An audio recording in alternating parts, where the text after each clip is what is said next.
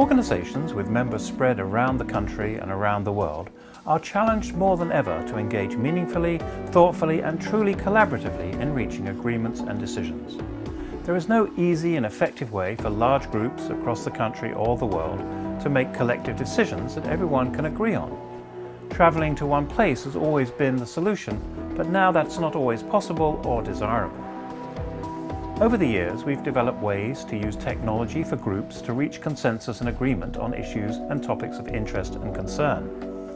Our facilitators work with groups to develop strategies and technological support solutions to help make large-scale groups make decisions.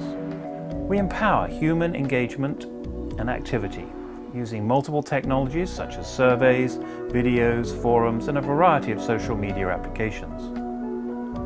With group decision-making, people feel empowered. They have an ownership and commitment. If everyone feels involved and that their contribution is valued, there is collective ownership.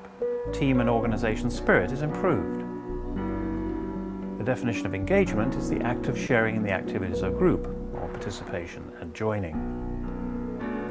In 2008, ocean educators, scientists and policymakers were concerned that very little ocean science was being taught in the United States K-12 schools. By participating in an online conference and several face-to-face meetings, a series of collective decisions were made that defined ocean literacy, determined 7 fundamental principles and 44 supporting essential concepts. We encourage a mutual, open, semi-structured approach that also promotes equality in the presentation. If you get the process of making decisions with a large number of people right, it can be a truly empowering and inspiring experience.